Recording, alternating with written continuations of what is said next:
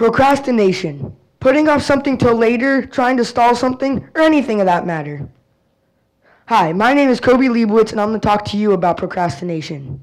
You all live in our nation, the home, the land of the home and the brave, and the free. I live in procrastination. What I do today, what you can do tomorrow. Or the next day. If everyone lived in my nation, there would be no wars. We wouldn't get around to it. Us people who live in procrastination, we don't get much done. When I wrote this at last week, I came up with these downsides of procrastination. Not getting your work done efficiently, loss of sleep, or you don't do your best work and may miss out on other things that you could have done but you couldn't because you were busy. There is an upside to procrastination though.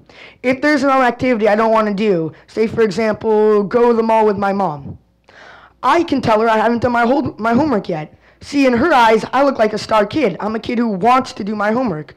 But really, I just don't want to go shopping for bras and clothes. So, about a month or two ago, I had math homework done. I had to do. And I procrastinated to almost midnight. So, I had a few questions until I was done. See, I had missed school a few days in the past week, so I was a little shaky on the material. So, I got to the question and was clueless what to do. I had two options. I could A, get it completely wrong, but then not know the information for testing quizzes, or B, go early in the morning and ask my question. Now, the worst procrastination karma is having to wake up early. I had to wake up in 6 hours just to get my homework done. If I had done it at a reasonable hour, I could have emailed her my question or gone to bed early and not make getting up early that bad. I ended up getting most of the problems wrong because I rushed and not do the best I could do. And then I had trouble the next day understanding things in class because I was too busy staying up last night doing my homework. And I had trouble understanding things in all subjects, not just math, because I was so focused on that one homework. Another downside of procrastination is loss of sleep.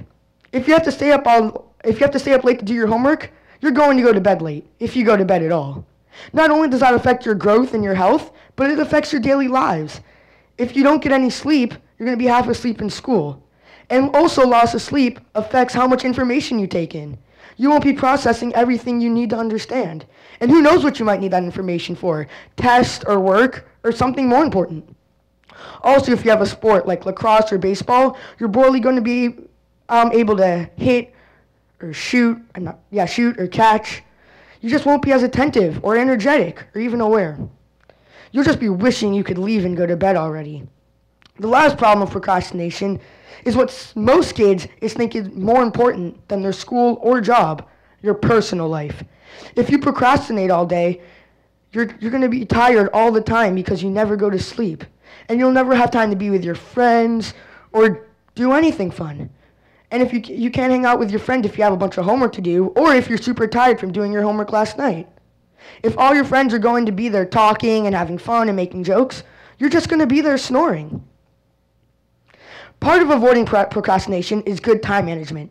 You need to make a balance of extracurricular activities, sports, schoolwork, and free time.